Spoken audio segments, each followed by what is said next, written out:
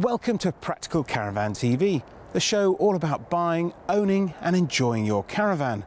We've got another packed episode ahead of us, full of caravan reviews, tow car tests and campsite visits. So without further ado, let's get on with the show. The Conqueror is one of the grand dams of the Swift portfolio, but in recent years it has suffered something of an identity crisis.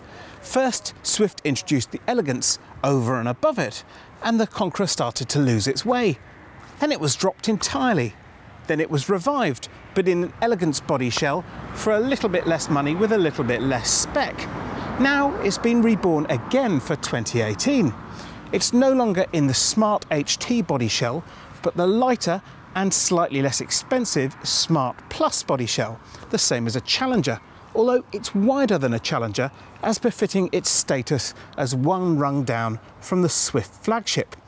That means that Swift has been able to put in more kit without ramping the price right up, and it's given it its own unique identity for 2018, which is great to see. This van is absolutely packed with kit. We've got all the Alco goodies. We've got a bespoke front end with a very neat aerodynamic look. It's got an external gas barbecue point, external lockers, external 230 volt point, and around the back, an integrated rear view camera. This back panel's new as well, and there's plenty more to see inside. Now, I was going to show you the lounge first, but let's save the best till last. After all, things are pretty good back here too. For 2018, the Conqueror is a 7 model range, with the old 570 having gone the way of pretty much every fixed near-side bed model. It's gone. This one is kind of the entry level. It's the 480, with a classic front lounge, rear washroom layout, a 2-berth, and it's simply colossal back here. It's huge. You can really feel the benefit of that extra width. And talking of huge, check out that sideboard. It's massive, a perfect place to put your TV. Hence the provision of just about every kind of power socket and aerial point, apart from, unfortunately, a USB point. Now, talking of sockets, it's great to see 2 in the kitchen too. Ideal if you want to use a toaster and a kettle in the morning without having to put them all over the van. And here in the kitchen you start to see that extra spec I was talking about. Once again, we've got those lovely Fenix worktops. They really do look very stylish indeed. Standard microwave and a top spec Dometic hob with a dual fuel and separate oven and grill. There's good storage in here too. We've got a huge drawer, and then down here, de rigueur wire racks. They're a really useful addition. Other spec boosts in this van include an Omnivent overhead and some really nice lighting options. I particularly like these halo lighting over the lockers, plus of course Aldi wet central heating. And you'll feel the benefit of that in the washroom where there's a radiator. That's alongside the electric flush loo, although it's a bit of a shame it hasn't got a concealed cistern like most flagship vans these days. There's a huge cupboard in the corner of the washroom, and beside it a good sized vanity unit with a cabinet, a big sink and a massive mirror. In the near side corner you'll find the shower cubicle, which has got a new shower tray with an EcoCamel Orbit shower head as part of a new rather smart backlit shower riser. And here we are, and didn't I say it was worth waiting for? This lounge is really quite special. I think it's fair to say that in the past Conqueror buyers have tended to be quite traditional, and this really does play up to that buyer. It is a very luxurious place to be, and a very comfortable one without being too modern or too cold and sterile. We've got warm Arali Sen woodwork with gloss finish and that rather nice piano black inlaid wood too. The furnishings too, they're quite subtle but very attractive. In particular, these dusky pink curtains and cushions, they look really great. And it's all set off by some fantastic lighting. We've got those strip lights overhead, corner spotlights in each corner, and these new rather nice Art Deco style corner light units. The sofas themselves are hugely long. You could sit 6 people around in here, and of course that means they make reasonable single beds. However, if you like each other, no problem. Pull the slats out from beneath the centre chest, rearrange the cushions, and it's a massive double bed. There's plenty of storage, of course, underneath each of these sofas, although the one on this side is a bit restricted by the consumer unit. But it's great to see drop-down flaps on either side to give you easy access to it. Plus there is that external hatch on the near side. Overhead, well, there's a mass of lockers. We've got 6 in the lounge here, 3 on each side, including these neat little corner ones which make use of space that could otherwise be dead. There's a centre chest, of course, with a pull-out table. But if you need more than that, there is a proper freestanding table. It's just a shame it's stored right at the back of the van in a little cupboard in front of the shower. Behind the table, we've got the now traditional Swift pod with 2 230-volt sockets, aerial points and a 12-volt point, although I do suspect that most people will keep their TVs over there on the sideboard. I do have one complaint. Again, we've got no USB points. Bearing in mind that this is a top-spec van and it's 2018, it would have been nice to see them pop one in there. Talking of top-spec, look at that sunroof. It's absolutely huge, and that's one of the reasons why this lounge area is so well lit. We've got a rather nice surround that takes in the roof light as well, although it is a bit of a shame that this shelf beneath the sunroof is quite so pronounced. So, having been usurped, dropped, relaunched and then relaunched again, has the Conqueror finally hit upon the perfect formula?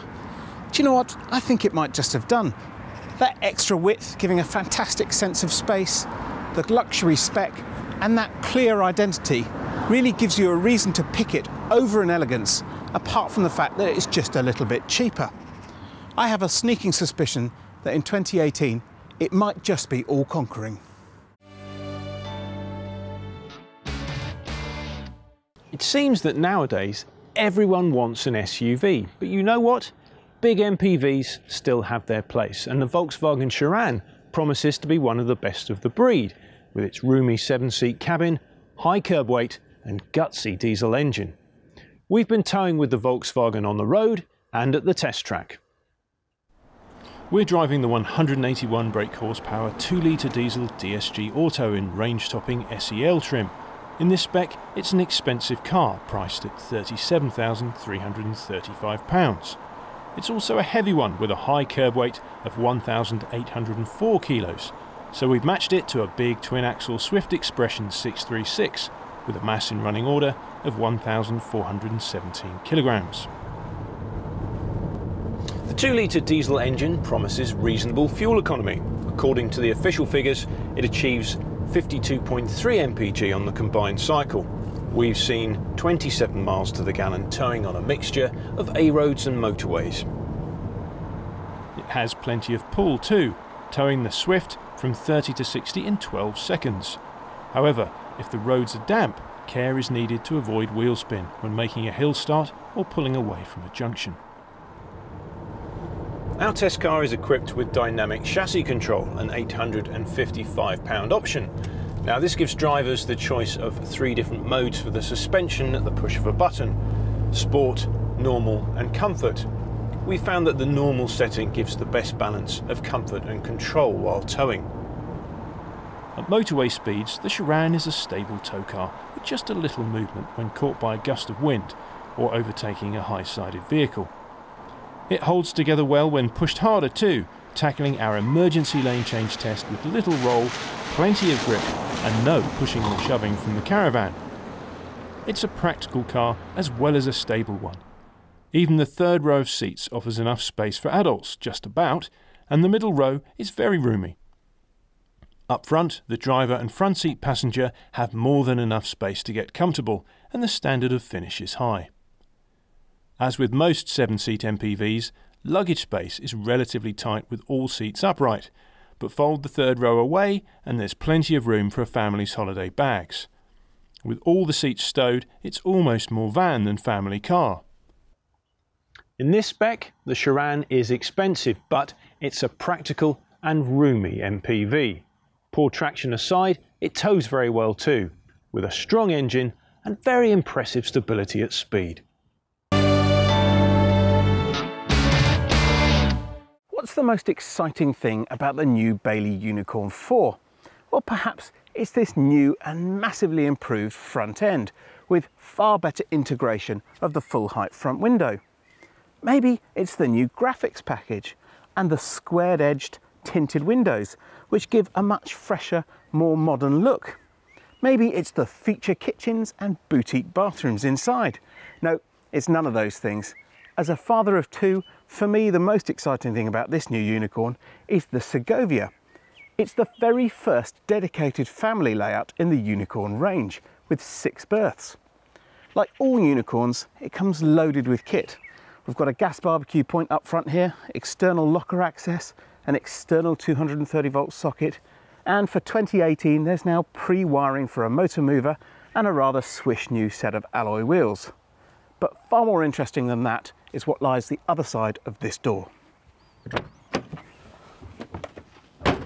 This large lounge area is ideal for a family. It's really huge, and it's also every bit as comfortable as it looks. These domestic style sofa backrests are fantastic, really soft and just the thing for reclining. And you can recline right back in the corner here now, because the traditional unicorn front shelf has gone. That's a result of Bailey's Alutech construction. It means you don't actually need a rigid bulkhead across the front. You do still get a good sized front chest, of course, with a pull-out table. Now, the benefit of being able to nestle right back here in the corner is you can sit back and relax and watch the telly. And there's mounting point on the side of the bulkhead where the fridge is, on the near side here, with all the relevant sockets, although you will have to fit your own TV mount. This lounge is well equipped as well. We've got some really cool details. These lights, for example, there's one in each corner, so it doesn't matter how you make up the bed, you'll have a reading light, but they also contain a USB charging point, perfect for powering up your mobile phone overnight. And there's even a little pocket to tuck it into there while it's charging up. I really like this upholstery. It's the optional Finsbury spec, although I think in a family caravan like this, the slightly more practical standard Brompton is probably a better bet, and it'll save you a few quid in the process. Another nice detail, as ever, is this fabulous front window, which is probably my favourite feature of Bailey caravans. It's got a new surround for this year, which has been put in as a result of the old one getting quite a few warranty claims, and it's much better integrated with these corner cabinets, which are a lot like the ones that Luna introduced last year with its new sunroof. The one above me is particularly useful because it contains the stereo, and it's great to see that for 2018 that stereo has got a DAB radio and Bluetooth connectivity. Things really are starting to move forward. These sofas being lovely and long, it means they can be used as single beds, although I should think most will use it as the main master bedroom for mum and dad.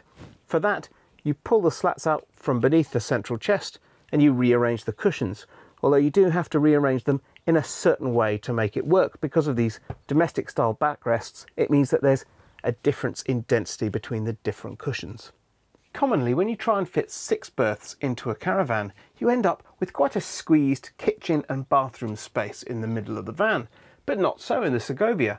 A combination of the long twin-axle chassis and a bit of innovative thinking has resulted in the Segovia sharing the same full-size, full-spec kitchen as the rest of the Unicorn range. In fact, it also adds, because it's a twin-axle, this massive fridge with separate freezer. There really is loads of space for a family's vegetables, drinks, and up here, ice creams too. Alongside that, there's a really neat little cupboard here with a top shelf that's ideal for cereal boxes, and below it, the storage for the lounge table. Over here on the near side, the big change is that the old island unit of the old Unicorn has gone. Instead, we've got a fresh, sharp-looking kitchen that comes straight out of Bailey's motorhome range. There's loads and loads of worktop space here too. There's a flap at the end should you need it, but chances are that you won't. Lift that draining board away and pop it over the sink and you've got space at the end there. And then at this end, Bailey has popped a cover over the hob, which is something that caravan manufacturers used to do routinely, but seems to have disappeared in recent years. Lifted up, there's a dual fuel 4-burner hob, and underneath that, a separate oven and grill. There's also a little space here, which is ideal for your panhandles, so they won't get jammed up against the bulkhead. That's freed up space beneath for a little wine bottle cupboard. There's also a couple of really great large drawers with soft close action, and overhead a standard microwave and this enormous overhead locker which has got crockery racks in it as well. It's great to see 2 sockets in here, sited just beneath the controller for the Aldi wet central heating. One other thing that's good to see is this illuminated splashback. It has taken Bailey a while to put one in, but it does look very smart. In fact, the lighting throughout this van has taken a big step forward. We've got these pale overlocker lighting, spotlights, and indeed underlocker lighting, which is really quite cool. It's a bit like the lighting you get on an aircraft to guide you to the emergency exits. Now, talking of exits, what have we got through this door? It's here that we really see the benefit of putting this van on a longer chassis, because Bailey has managed to fit in the hottest property in caravanning, a full width central washroom. Fantastic. At the moment it's in full privacy mode, but we can open things up. Over here on the near side we've got a really good sized shower. It also looks very smart. It's got a stone effect finish and a little cage for carrying your shower gels and shampoos. There is a small amount of wheel arch intrusion in there, but actually not that much for such a big shower cubicle. You also get a light and a vent above. Behind that, well, there's a really good sized wardrobe too. Should be plenty of space in there for all the family's kit. And I'm very pleased to see there's no table hiding at the back of it. It's all clear space. And then over on the off side, well, behind this curtain, we've got a very neat washroom area. There's a radiator for the Aldi wet central heating there, and a new bowl sink, complete with a click-clack plug, a mirror, and not one but two bathroom cabinets. There should be plenty of space for even teenagers to store all their relevant lotions and potions. And finally, one detail I really like, it's got a concealed cistern. There's no more big white box sitting on top of your loo. So at the moment the bathroom is in family mode. But what about when you want to turn it into an ensuite for the couple sleeping up front when the kids have gone to bed? Easy, you just shut this sliding door. And finally we come to the really special part of this van, at least as far as the kids are concerned. The kids' bedroom at the back, and it's an absolute doozy. It's really well executed. On the offside we've got two huge bunk beds. I'm 6'3", as I think I've mentioned before, and I can sleep in them perfectly fine with a bit of room to spare. So they're going to be usable right up until the kids' teenage years, which is very unusual. Underneath the lower bunk there's a bit of storage, and each gets a reading light, plus of course those USB charging points. In the middle here, as well as a chest of drawers where they can store their smalls and things, we've got a little giveaway at the top that there's something underneath that could be useful. And round here you've got all the sockets you need for a TV. An aerial point, 12 volt and 230 volt socket. So this can be the entertainment zone as well. Here on the near side there's a really good sized dinette and a good sized table, ideal for playing board games. At night of course it turns into a couple of bunk beds. You fold out the upper one and there's a ladder too. But that is the only floor I've been able to find so far. Once it's bunk beds there are no reading lights in here, not on either side, which is a bit of a shame. It seems a bit of an oversight to me. Storage wise, well, there's absolutely masses. As well as that space under the fixed bed and the chest of drawers, there's further space under these two seats, and overhead a couple of shelves and a couple of lockers. The Explorer Group reintroduced the idea of a truly luxurious family caravan last year with the mighty Buccaneer Galera, and it's great to see other manufacturers following suit. With the Segovia, Bailey has created a layout that truly innovates. And it really works too. And it should serve to broaden the appeal of the much improved new Unicorn to a whole new breed of buyer.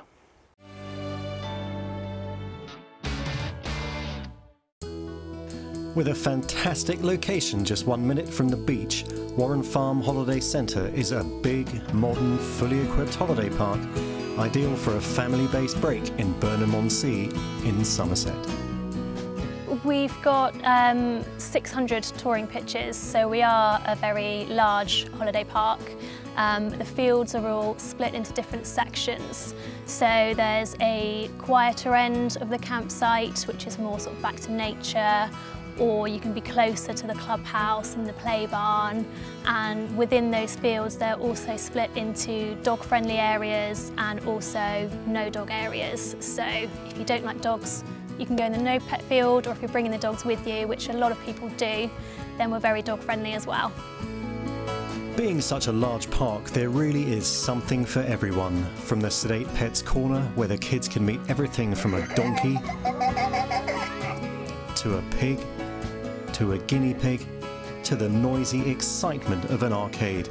And there's even basketball or 10-pin bowling on offer, no matter how old you are or how you choose to bowl. In the school holidays, we run a free events programme. We have tractor rides, we have kids club workshops and shows, there's archery and a climbing wall. So as well as our other facilities, we've got additional free activities for children. And right on the doorstep, you can go and visit Cheddar Caves and Wookey Hole. We're very close to Weston-super-Mare and Breen Leisure Park, the theme park and the splash water park is just 1 mile away, so there's plenty to offer right on our doorstep. The park is literally packed with facilities and services, including, believe it or not, its very own fish and chip shop and Chinese takeaway.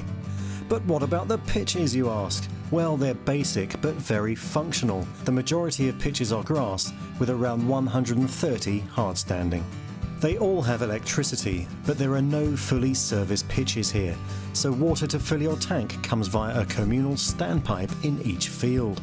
Each field also has its own toilet and wash block, where you can access an L-sand point, and those in a motorhome can use the drive over grey waste disposal point.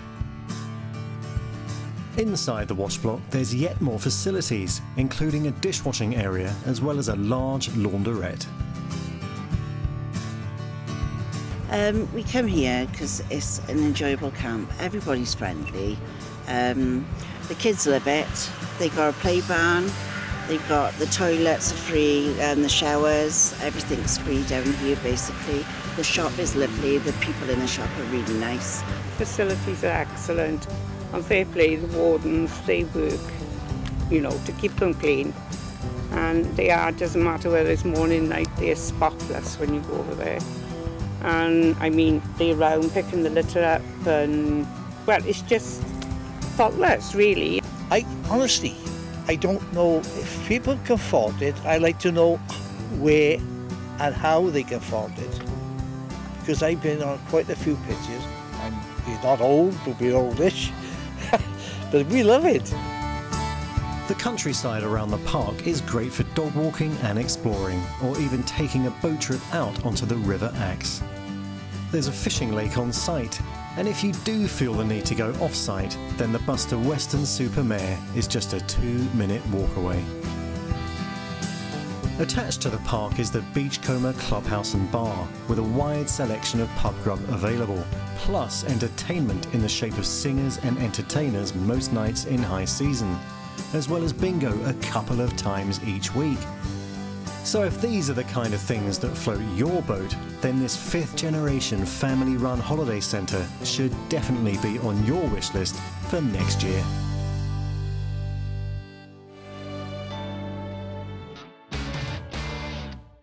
And with that, we come to the end of another show. But don't worry, we'll be back next week with more campsites, cars and caravans. In the meantime, you can keep up with us on Twitter and on Facebook or via our website. And don't forget that Practical Motorhome TV will be along in just a few minutes. Until next time, goodbye.